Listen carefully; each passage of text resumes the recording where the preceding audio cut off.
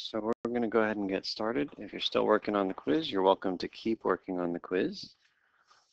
But if you're finished and ready to go, and open up to page 21 in the big packet.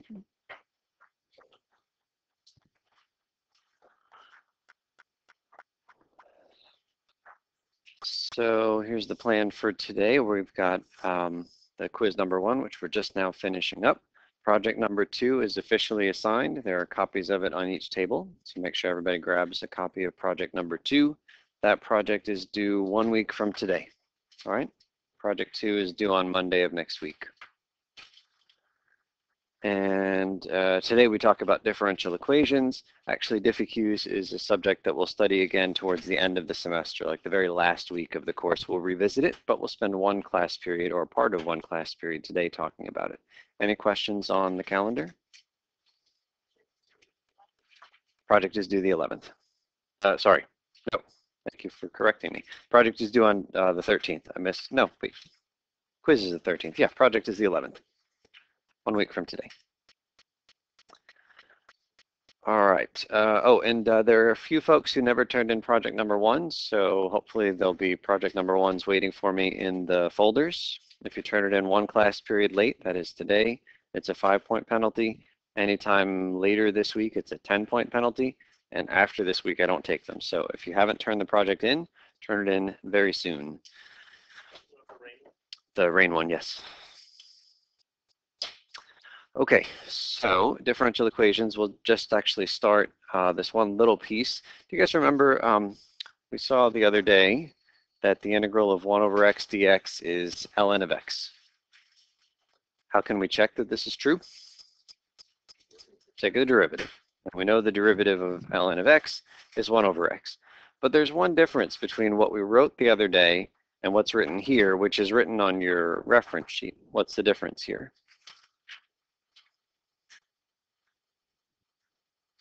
Is the absolute value. Right? I'd be quite comfortable saying integral 1 over x is just ln x without this absolute value. So why does that come in? So let's take a quick look at this sketchpad thing that I made. So the purple graph there is ln of x, and the blue graph is the tangent line. And you guys know the derivative of ln of x is 1 over x. So the slope of that tangent line is 1 over whatever the x coordinate is. So at the moment, the x coordinate is 2. So how much is the slope of that tangent line? Is 1 over 2. Slope of that line is a half. And as I move this guy to the right, what happens to the slope? It gets smaller. Now it's 1/4. And we can actually get really steep tangent lines if we go in here, because 1 over a tiny number actually gets pretty big. Fair enough. What if I wanted to graph not just ln of x, but ln of absolute value? See, ln just dies here at 0. It doesn't exist from 0 to the left. But if I were to graph ln of absolute value of x, now all of a sudden, ln of absolute value -2 is really the same as ln of +2. So whatever point I have here at 2, like right there, I'm going to get the same point right there. So what will the graph look like? Yeah, it's just going to be this guy mirror imaged. So we haven't ever studied this graph. We never had reason to. We were fine with ln only existing for positive numbers. But if I decided to slap an absolute value in there, then I have twice as much graph. Okay, fine. But what if we think about the tangent lines, like the slope of a tangent line out there? What if I were sitting at -2? What do you guys think the slope of that tangent line is? Doesn't it seem like it's going to be the same number it was over there, which was a 1/2, except this one is going to be downhill. So it'll be -1/2. And I think if I drag this guy over here, we'll get, there we are. So the tangent line in blue at -2, same slope as the tangent line at +2, just opposite sign. So is it true then, let's come back here, is it true that the derivative of ln of absolute value of x is equal to 1 over x? That's still true. So if x is positive, it's true. That's what we saw last semester. But if x is negative, like if x is -2, What did it look like the slope was? It was -1/2, which is exactly what you get when you plug -2 for this x. Do we see that? So this is now true, and it's like a little bit more general than what we saw last semester.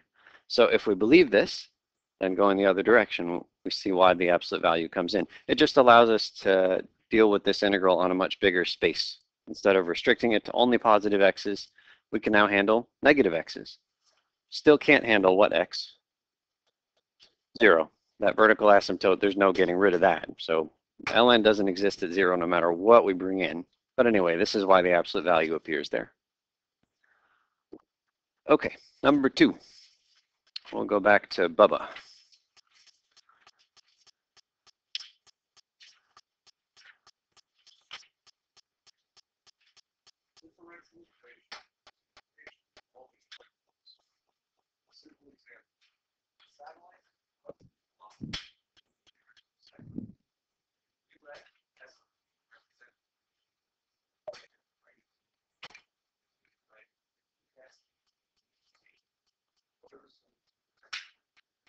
Okay, so ds dt we know represents what physically? It's the velocity, right? It's the change in distance with respect to time, instantaneous change. So if the satellite has a constant velocity of 80, I want to know how can we solve this thing? So can you give me some formula so that the derivative of that formula is 80? Where did this thing come from? Where does 80 come from? I heard ADT. What's the derivative of ADT? 80. Okay, so that's where it came from. 80 times t. What's a good name for this formula that I just came up with? What letter? That's s, right? We had the derivative of s. This is plain old s, or s of t if you want to be really precise. What's missing is the plus c. So we can tell exactly where this satellite is at any moment in time by just taking 80 and multiplying it by however many seconds have passed. Yep. But we don't yet know where the satellite started, so I guess we can't say exactly where it's ended up. We can tell how far it went. All right, we'll go to Josiah for number 3.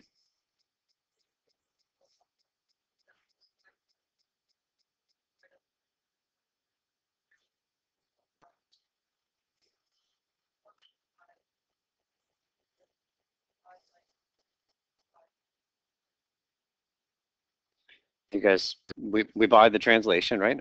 A function, so the second derivative minus the first derivative minus 12 times the original happens to be 0. It's a lot more complicated to solve this one than the 80 up above. Any thoughts on what kind of a function might work? How about a polynomial? What if y is equal to, say, x squared? Just making up a polynomial. What's y prime? 2x. Y double prime? 2. Fair enough. Does this work? Well, let's see. If you plug in y double prime, what do we stick up there? Stick a 2 up there, minus y prime, 2x, minus 12 times y, x squared. Is this equal to 0? I'm not asking you to solve that equation. I'm asking if it's always true. No, that is definitely not always equal to 0. So x squared didn't work. Okay? Will any polynomial work? Yeah, probably not. How come polynomial is not going to work here? Yeah. Yeah, it might for a couple of numbers equal 0. Let's see, so maybe a line would work, but let's see if we can eliminate polynomials. This guy was x squared. What if I made it x to the 10th? Then that x to the 10th is going to be sitting inside of this y term, right? But when I take derivatives, is there going to be anything else up there that's going to be able to cancel with the x to the 10th? No, because all these derivatives, the powers will go down.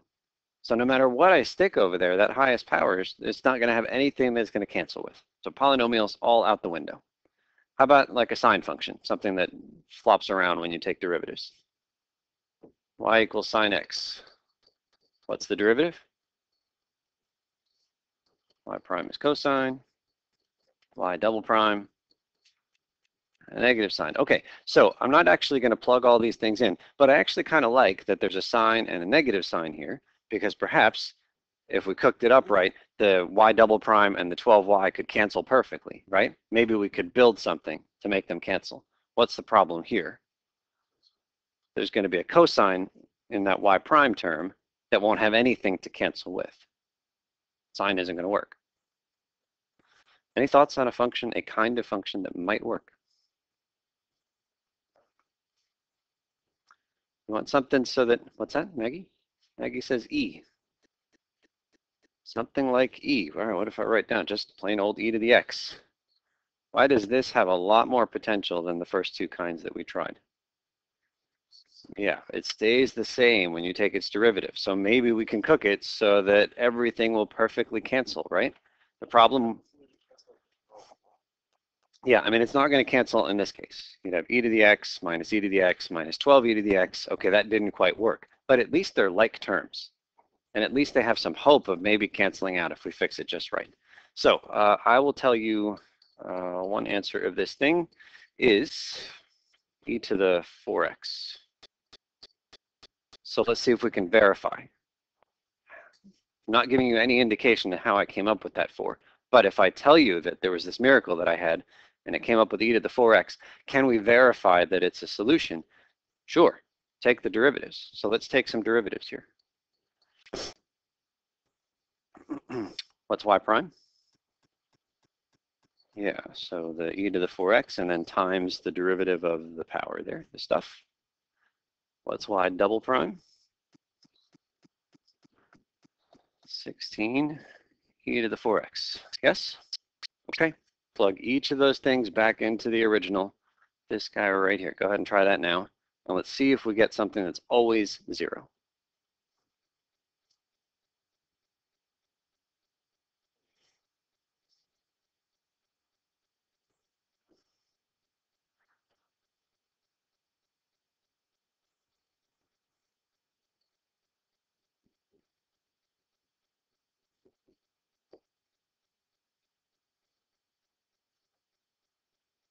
Did it work?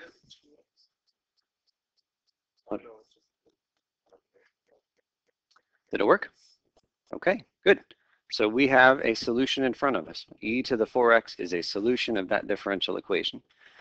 Again, it's hard to solve some of these things, but it's easy to check whether or not something is a solution by just taking derivatives and plugging in, okay?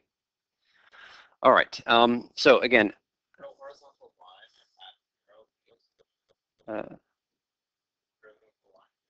so you're saying y equals like mx plus b, or are you saying y equals 0? Yeah, just go horizontal. Okay, Garrett has another candidate for a solution. Y equals 0. When you take all those derivatives, what do you get? Lots of zeros. When you plug them all in, what do you get? 0. Does Garrett have a solution? You bet. Okay, there's more than one solution to this.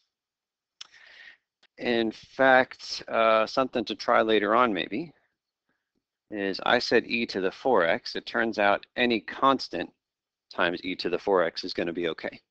So I'll stick a 7 there just to make up an example. And if it turns out any constant times e to the 4x is okay, then we have Garrett's solution right there, because 0 times e to the 4x will work as well. All right, any questions on not where it came from, but verifying that something is or is not a solution? Okay, it's a good challenge question to try later on if you're interested in thinking more about that differential equation. We'll go to 4 for Sam.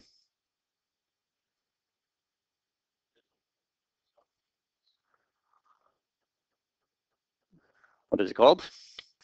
Differential equations. You can spend a whole semester doing differential equations. You can spend another whole semester doing a different kind of differential equation. Go ahead, Sam. We spend 30 minutes.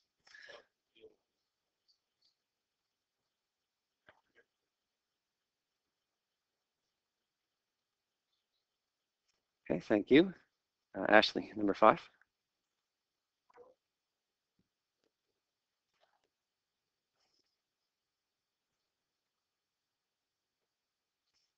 Okay, so let's try this one. I want the derivative of some function, that's what the left-hand side says, to equal cosine of x minus 1. What one word that we've been playing around with in recent classes are we really being asked to find here? The antiderivative. That's all this is saying. This is really saying, what's the integral of cosine of x minus 1, right? Because we seek someone whose derivative is cosine x minus 1. So let's try it. Antiderivative of cosine.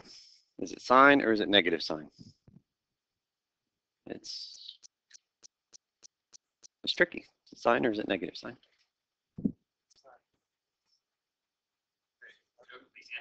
Antiderivative. I love that we have several different completely opposite answers, but everybody thinks they're right. It's so tricky.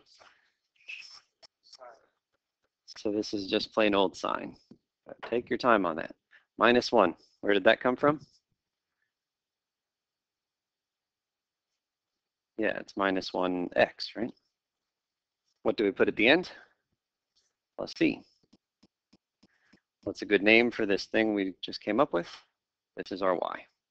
Okay.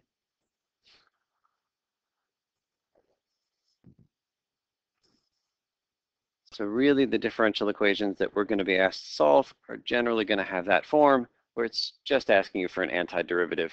We're putting it in different terms, but it's a familiar problem. Number 6, Angus.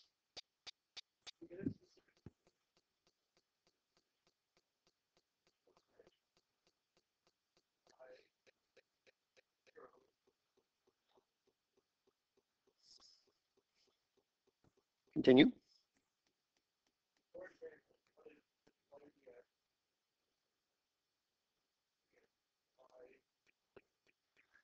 Okay, so we've got our solution up above. It's the same differential equation, but now we've got this extra condition.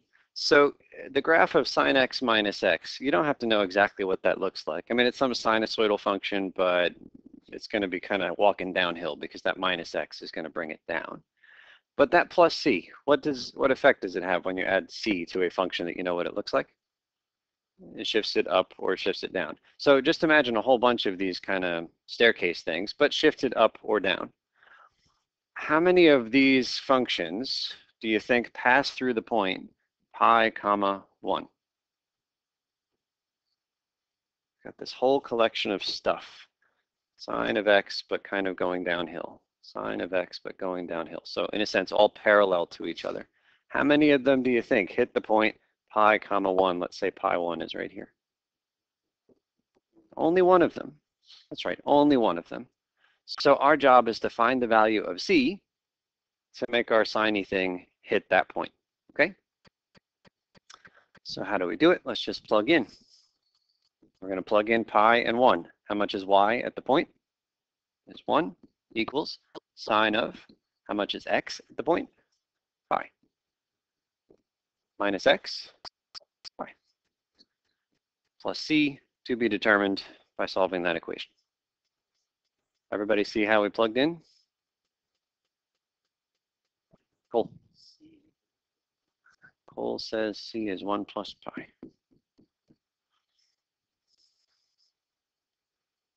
Anybody agree or get something different? That looks good. Sine of pi is 0. Add that other pi to both sides. We've got it. So that means that our solution is that same function we wrote up at the top in blue, but instead of putting a plus c, you're going to put this specific number right here. So y is sine x minus x plus 1 plus pi.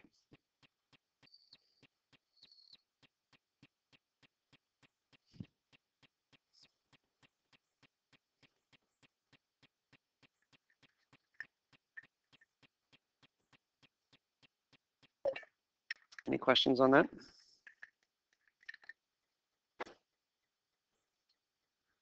Finding that c is easy enough to do as long as you understand how to plug in. So are there any questions on how we plugged in the pi and the 1? Okay, so then to be clear, if I just give you a differential equation without anything else, you are expecting to give me a formula with a plus c, a whole family of functions. But if I give you a differential equation coupled with an initial condition, then you are expecting to give me a function with no plus c. You have to find the value of c to make it hit the right point. Clear on the difference? Okay, this problem, a differential equation plus an extra condition, is called an initial value problem. I'll go on to the next page. Number 7. Steve?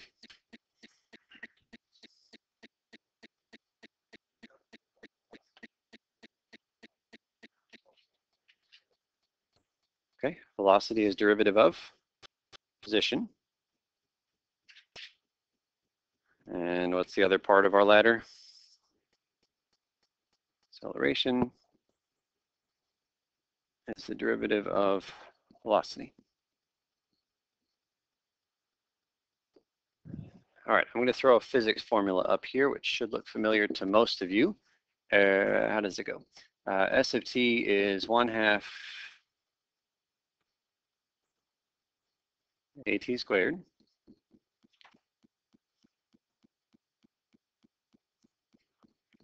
v naught times t plus, do you guys use S naught for that one? Raise your hand if this looks familiar. Oh, how do you write it? Just starting with the S. Going the other way? Yeah. Okay. I can adapt. Okay, so here's a physics equation. Did Ted share this with you very early on in last semester?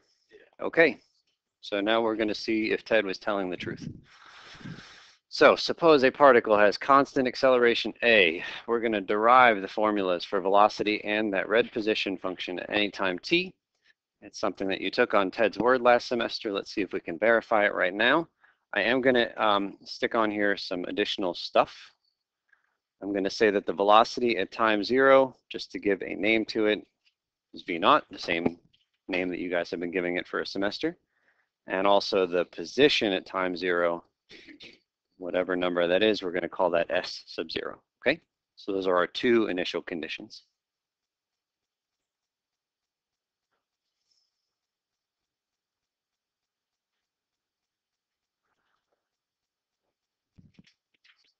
Okay, so all we are starting with is that the constant acceleration is a. That's it. But in terms of derivatives, what can I write instead of acceleration? It's the velocity of, sorry, it's the derivative of velocity, right? You could write f double prime. Yes, absolutely. I'm going to write it as dv dt, and I'm going to call it a, the constant. It's some constant a. So this is something we believe. The derivative of velocity is acceleration. In this case, acceleration is a constant, as opposed to acceleration being, 17 minus 4. It's not that. It's some constant in this problem. So it's a. You say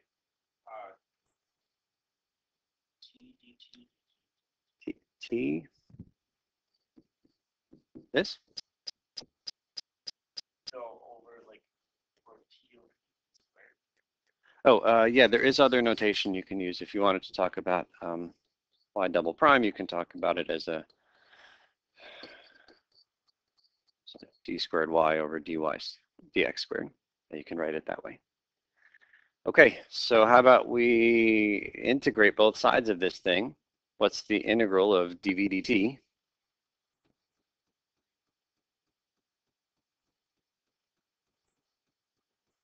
The antiderivative of dv dt. It's not v times t. V of t, yes. Just plain old v. Right? We're just anti-differentiating a derivative, so they cancel. A is a constant, it's just a number. What function did it come from? At, yes? That's the thing whose derivative is a. What do we stick at the end? Plus c.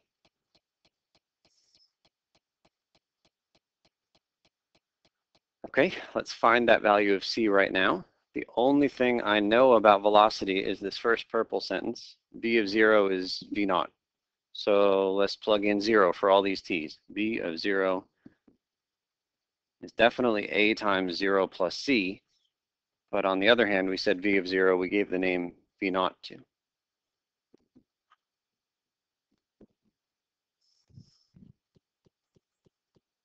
So how much is c?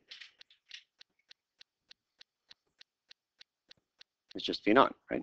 A times 0 cancels. So we get that c is just initial velocity,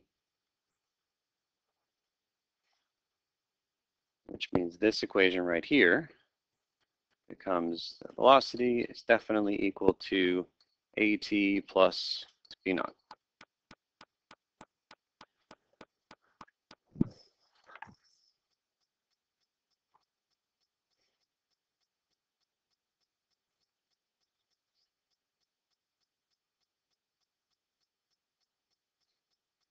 Maybe as a formula you saw.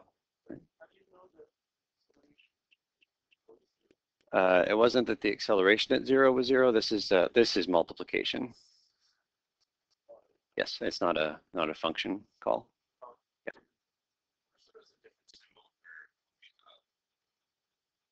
Yeah.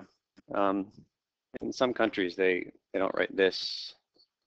They write this. I'm not judging. I'm just giving alternatives.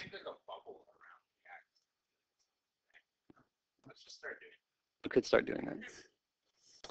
Okay, so now we have velocity, but I'm going to integrate one more time. What do you get when you take the antiderivative of the velocity function? You get position. That's on our ladder. So by anti-differentiating here, we just get position. Very carefully, because there's lots of letters here. T is the only variable. So what do you do with t? Where did t come from? This is currently t to the first. T squared divided by 2, right? Add 1 to the power, divide by the power. T squared over 2. What about that a? It stays. Constant multiple stays. Chris, you all right? Okay. So that's the add 1 to the power, divide by the power. Plus, where did that constant v sub 0 come from? It's the derivative of who? v0 times t. And because we just did an antiderivative, what do we stick at the end? Stick our plus c, that stamp. And now it's very close to the formula that you guys know and love. The only thing we'll do is grab this purple at the top right. S of 0, the initial position, we're just calling S sub 0, S naught. So I'm just going to plug 0 for the t's, S0 for the position. So we'll go to purple here. All the t's become zeros.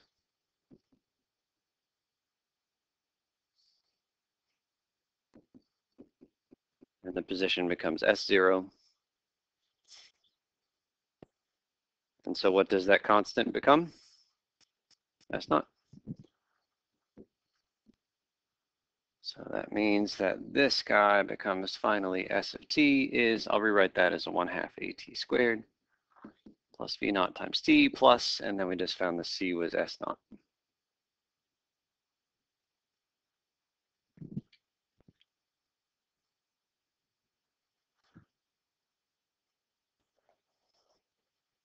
So I remember the first time I saw that formula when I was taking physics, and the teacher's name was Brian McGinnis, and he throws this formula up on the board, and it was like the most complicated thing I'd ever seen. Where could this possibly have come from? Really, 1/2 at squared? Why? Why? Because there's two antiderivatives, that's all.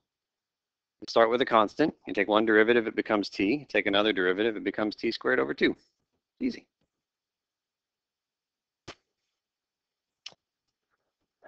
Okay, so. Let's see if we can try number 8 here, and then I think we're going to try to come back and use that formula. Okay, so we'll go to 8. Suppose that we know, this is another multiple choice question. Suppose we know that the second derivative of some function is 8e to the x plus 12, and that f prime of 0 is 4 and f of 0 is 10. Can you guys calculate the original function f of x? It's going to be a quite similar process to what we just did. You'll take one antiderivative that will lead to a plus c, which you have to find, and you'll take a second antiderivative. Leads to a different plus c, which you'll find. So see if you can work with your neighbors on that one. Okay, what was our answer for this? A, B, C, or D? What was it? B? Everybody okay with that? Take an antiderivative, find the constant, take another antiderivative, find the constant. Okay, So one small thing. So I'm intending to change the groups up about once every week, week and a half. Today is not such a great day to do that, but when we come in on Wednesday, I'll give you a formula to tell you where to sit.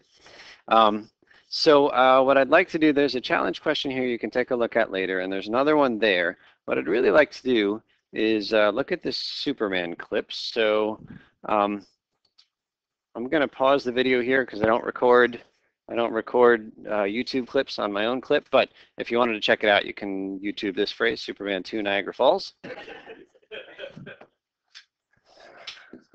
Okay, so here's our fact. The boy fell for 30 seconds. And another fact, Niagara Falls is 60 meters tall. So what I'd like us to do is just try to, I know we have formulas we can use. You've been using them for a semester and change, but let's just see if we can rederive the formula from before. But it'll be easier second time around. So let's try this. So here's what we're going to do. We're going to say that S double prime, which is the acceleration, I'll put an of t here. Now we can actually use a number. What is the acceleration here due to gravity here on Earth? It's 9.8. Let's just call it 10, make our lives a little bit easier. I'm going to call it minus 10, where negative is downwards, okay? Fair enough. Now we're going to take an antiderivative of both sides. So S double prime becomes S prime, right? S double prime is acceleration. So what's the antiderivative of negative 10? Negative 10, and I'm not going to use x, I'm going to use t, plus some constant.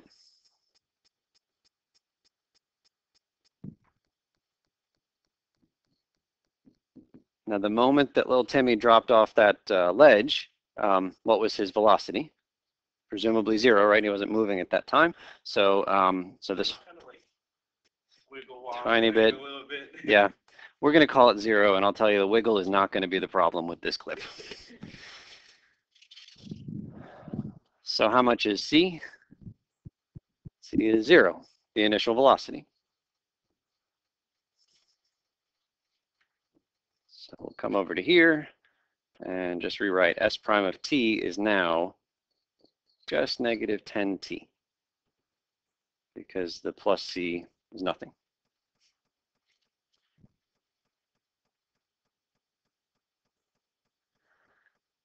Okay, take another antiderivative of both sides.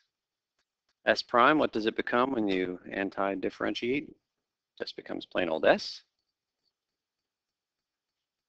Antiderivative of negative 10t is negative 10t squared over 2. We'll fix that, make it a 5 in a moment. We'll just add 1 to the power, divide by the new power, plus some constant.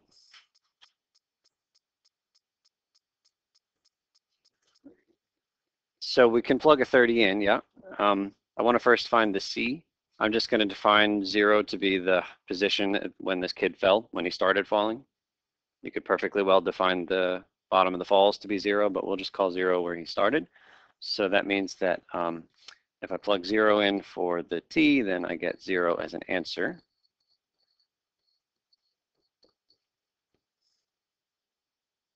So how much is the c? 0, his initial position. So that works out that way every time. So that means that our final formula is S of t equals negative 5t squared.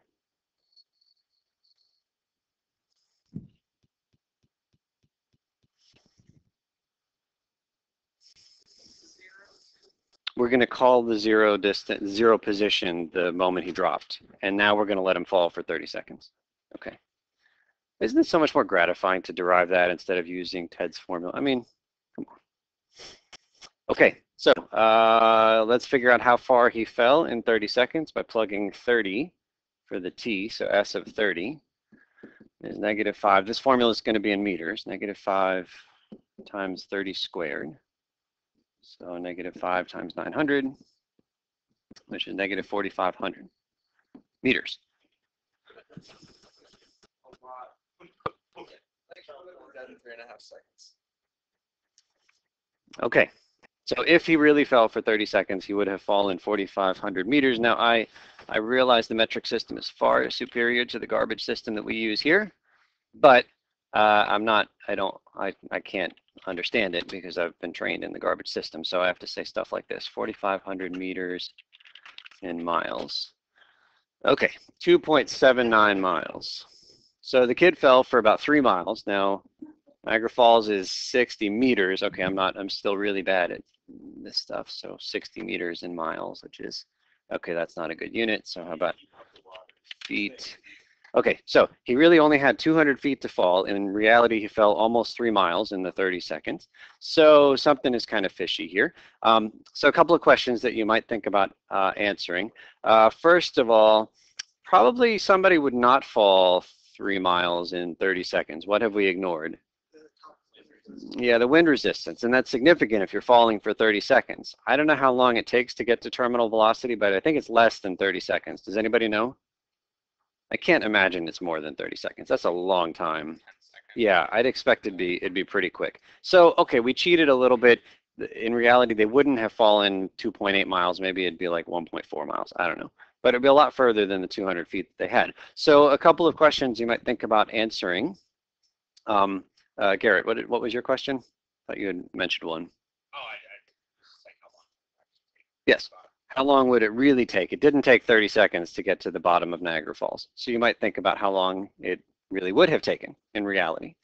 A question that I thought of, well, okay, maybe one of our assumptions here was wrong. If we believe the movies, and we do, why wouldn't we? Then maybe our assumption that gravity was -10 is not accurate. Yeah, maybe it's not on Earth. I assumed it was here on Earth, but I could change the gravity. What could we do? Make this gravity bigger or smaller relative to 0? We're going to have to make it a lot smaller. So you might figure out, okay, if it took 30 seconds to fall 60 meters, then what was gravity? Maybe gravity really should be -5, or maybe gravity should really be -2, or -0.1. So you can use our little formulas here. I'd encourage you to derive it. I actually did some calculating, and it turns out the gravity that's required to make this boy fall 30 seconds and cover 60 meters is really close to the gravity on the moon. So if we're willing to say that all of the Superman series happens on the moon, then I got no problems at all with that theme. What problems do we have? Yeah. And there's no water on the moon, so it would really be a Niagara Falls. Angus. Yeah, maybe he did that. So maybe he did that. They didn't show that, but he actually reversed time.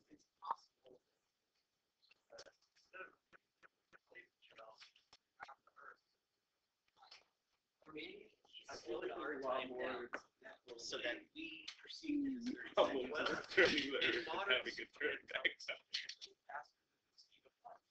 Mm.